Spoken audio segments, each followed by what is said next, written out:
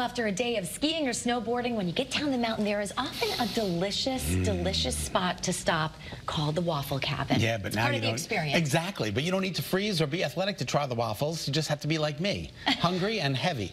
A new shop just opened in South Windsor. Peter Creyf, the owner of Waffle Cabin, is here to give us a little taste this morning. Thank you so much for being with us. Thank you very much for having me. It's a pleasure to see you. Nice to see you. How did you get involved with this? I'm just so curious. Oh, well, to make a very long story short is, it was actually an idea of my second dad who, when I wanted to come to America from Belgium, who said, hey, Peter, why don't you do something with waffles? I was in a completely different industry. And I said, like, Eddie, I don't know anything about waffles. I know people who know people. Got me in touch with Leo, and ended up... the head honcho of the Waffle Cabin, right? Leo is actually my mentor in Belgium. Oh, my word. Wow, and he incredible. trained me working in his retail locations and making the dough. And because making waffles, it looks very easy, but this waffle is a little bit different. And so I worked with him, and at some point, come up with you said, you know what, like Nike says, just do it. Just do it. And these waffles are very different than a breakfast waffle per se. Correct.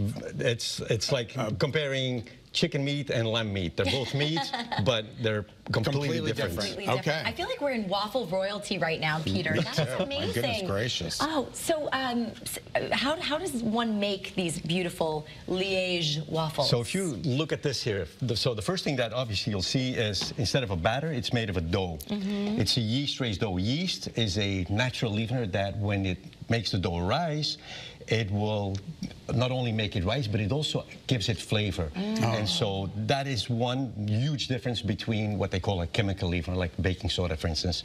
So that's that. But then the other part that's very different is like when you guys have your Belgian waffle, as you call it, which we actually don't even have in Belgium. It's kind of like a copy of another waffle. You know the Americans. Yeah, right.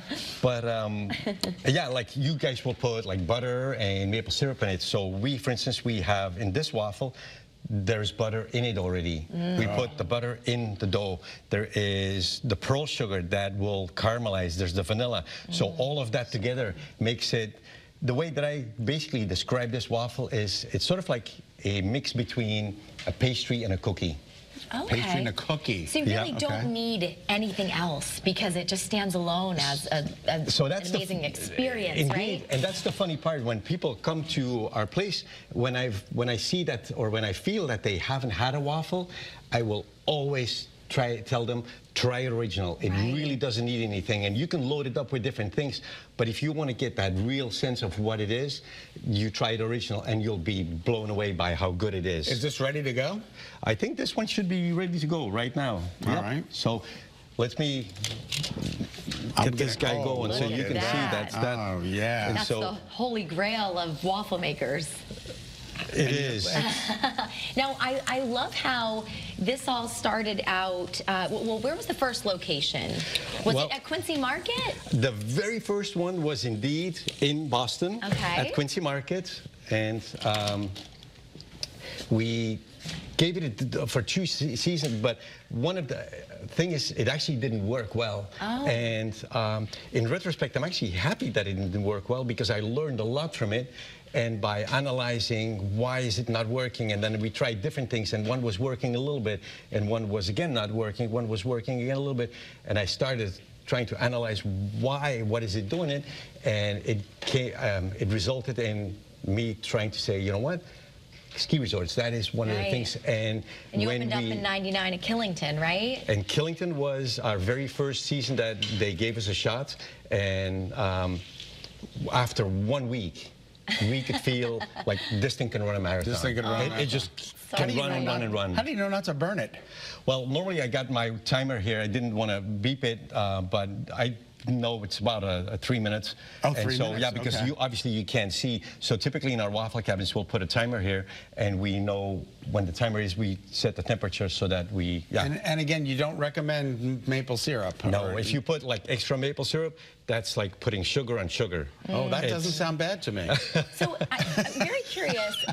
Yeah, right. In If you're looking for a sugar high, yeah. Yeah. In Belgium, is this something along the ski resorts that is offered, or is that No. kind of a new tradition you created here in America? It is. Isn't that amazing? Yeah. It's That's amazing. completely new. In He's the Belgium, we king of don't even. waffles. It's incredible. It was kind of a good luck epiphany, and but yeah, it ended up working. It's what I call a bullseye niche market. It works well, but not only ski resorts, because the one like in South Windsor at Evergreen, it's not a ski resort. It's at a shopping center, and Oh, it's at Evergreen. Okay.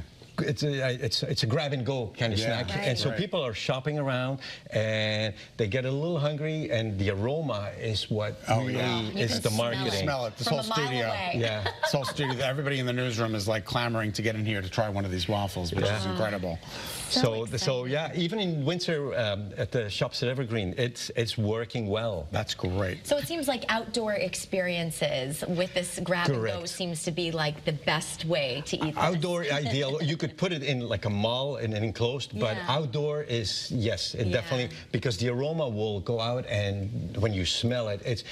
The way that I call it is basically, it's like this pretty girl in a bikini saying waffles, or a hunky guy saying waffles. And It just works. Peter, how do you stay so thin being around so many waffles? When you work about 16 hours a day, you stay thin. You stay well, thin. funny because he works 16 hours a day. That's true. most of the time. Right. You know what I mean? Yeah. I work. I help with our deliveries. That's And I guess amazing. it's part of my DNA as well. That's all right. We have about a minute left in our show. Should we try How long it? does it usually take to make one of those waffles? Take about 3 minutes. Okay. And we should be pretty much all ready to go for this one.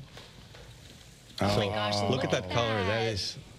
Ernie, get in here. So that Look is at how basically, beautiful and you that see like is. it's got that caramel a little bit on Isn't it. that spectacular? So while it's cooking, some of that pearl sugar will caramelize, and it gives that extra taste. When sugar caramelizes, it goes from white, very sweet, to a little darker, where it starts to get a little bit less sweet, but it gets a little extra flavor. And you want to find that right balance, and that's what basically this waffle will do. It's like creme brulee, like, you know, when you're torching the sugar on top, Correct. right? So actually, I'm gonna give you the authentic way. Okay. Yes. All right, let's pretend we just got off the ski slope. So this is basically, it's like I say, like a grab and go. All right. You like this? We're going to eat this Thank over on the you. wax. Peter, Careful, it is still very hot. thank you so much for being with us, Peter. We Oh so my gosh. appreciate that. Of course, the Waffle Cabin is here to stay. Check them out in South Windsor. Thank you so much, Yes, Peter. indeed. Thank you so much, Peter. Yeah, enjoy.